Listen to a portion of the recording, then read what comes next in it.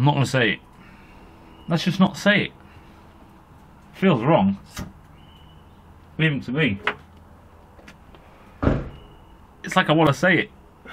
So, the intro to my videos is quite an interesting thing. I used to think that on TV and stuff, and TV shows where they start a show and they say, welcome to Britain's Got Talent and all that wank, you know what I mean? And I used to think, my God, that's so cheesy. And then I used to watch other YouTube channels and they do the same kind of thing.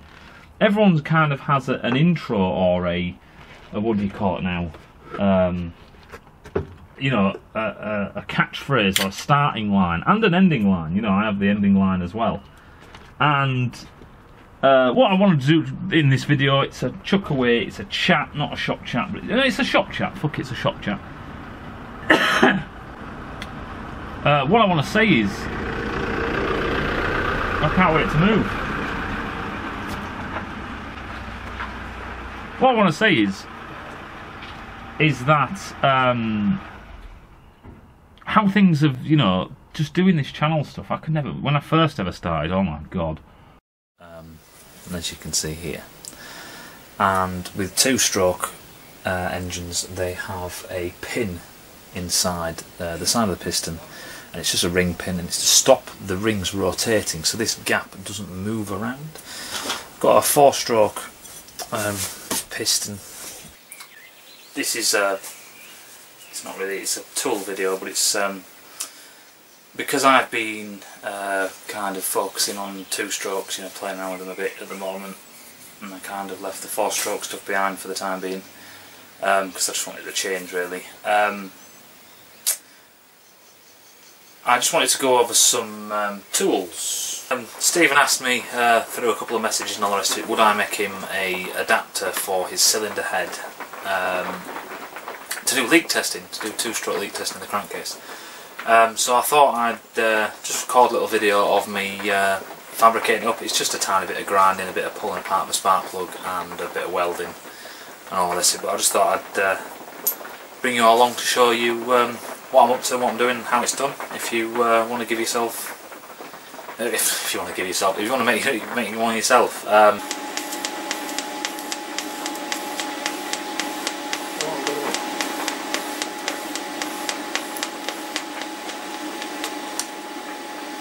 The nerves, everything. Trying to read off scripts or I was constantly conscious of what I was saying, the pace I was saying it, if I was being clear enough, which I wasn't, and so on. And now and again I get a comment from a video, an old video, saying, well, why don't you sort the sound out, or stop being so quiet, or that lighting's really bad, or something like that. And it's like, well, yes, I was starting out, not a professional, you know, obviously. You know, I've never done presenting, which is what this is at the end of the day. And but there's a few things I've noticed.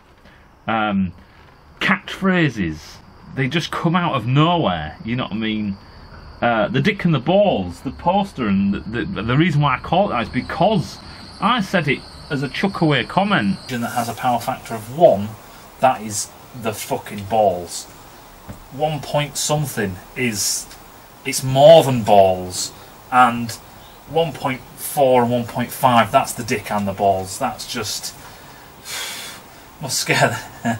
In a video, and people proper latched onto it, and it's weird because you don't know what people are going to latch onto. Master of Zoom is something I did not think, for the life of me, was going to become a thing.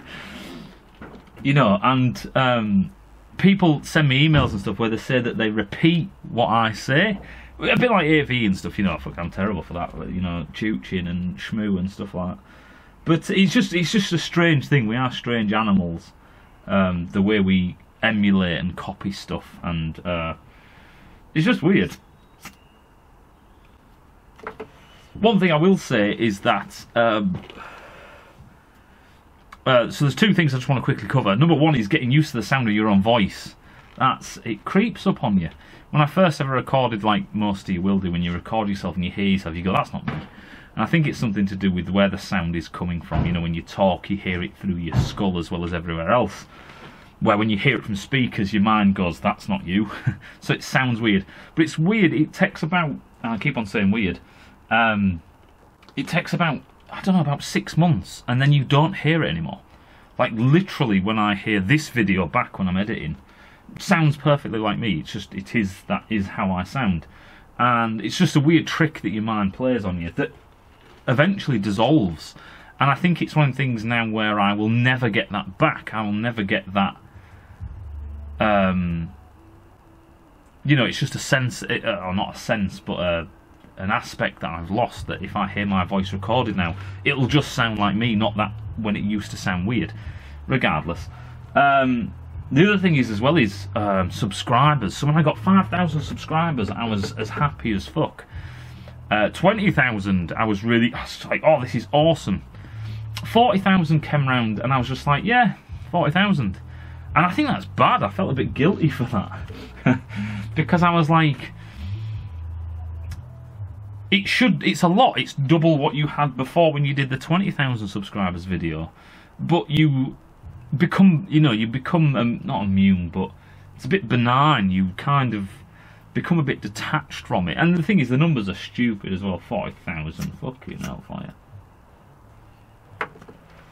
It's just, it's weird that I felt a bit guilty because I was like, shit, I should be really, I was trying to force myself to be more like, wow, 40,000. But I think, one, because it's progressively built up, but number two is just that, it's not new anymore, getting to a milestone. When I got to the first 5,000, I was like, holy shit, this might be something in this. And when we got to 20,000, I was like, fucking hell, there really is something in this. And then 40,000, I was like, yeah. It doesn't mean that I don't not respect, what's the word? It's not that I'm not happy about it. It just becomes a bit more normal, and it's crazy that it does. If you'd said to me right at the beginning that you'll be having 40,000, maybe even 50,000, maybe one day even 100,000, I'd be like, fuck off. Because you're just you and all that kind of rubbish. But, yeah, the beauty that I love about this channel stuff is just the transparency of it all, or you can be if you choose to be. But back to the catchphrase type thing, I was sort of like a signing off. There's that bit in Anchorman where they're trying to do the Stay Classy San Diego thing, which is quite funny, and thanks for stopping by. And I always thought they were cheesy. But it's weird because a video like this one didn't feel like it started if I don't say, the intro line.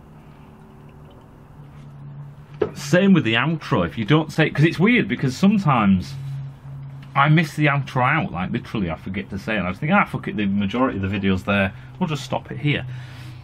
And I don't say the bit. And then people say, what happened to the rest of the video? It's like, well, that was it. I got to the end of a sentence, we'd finish what we were doing, we'd come to some kind of conclusion, or I'd screamed and yelled at the camera. Enough. And just because I didn't say it, they feel like something's missing. And it's weird because it's the same for me, it's like I can't finish a video without saying it. So, to that end,